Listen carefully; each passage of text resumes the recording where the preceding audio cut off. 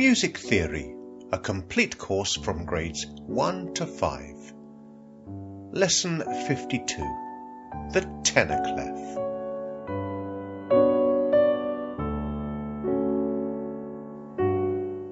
The tenor clef is just below the alto clef, and its fourth line is middle C.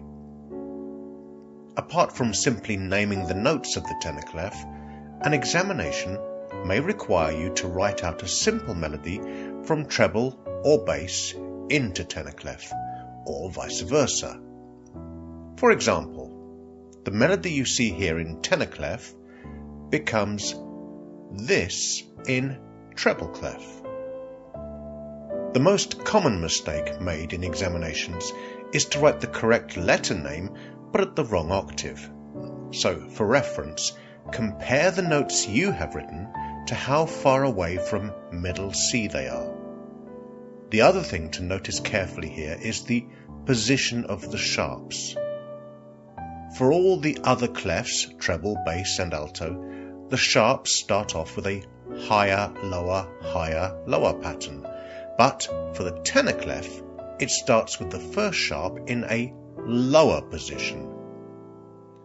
For the flat key signatures, there is no such distinction. All clefs will start with a flat in a lower position.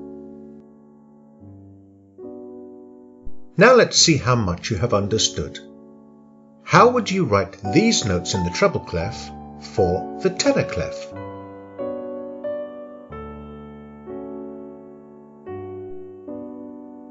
The C above middle C in treble clef would be written above the second ledger line above the tenor clef stave, and the E just above middle C in the treble clef would be written on the top line of the tenor clef stave.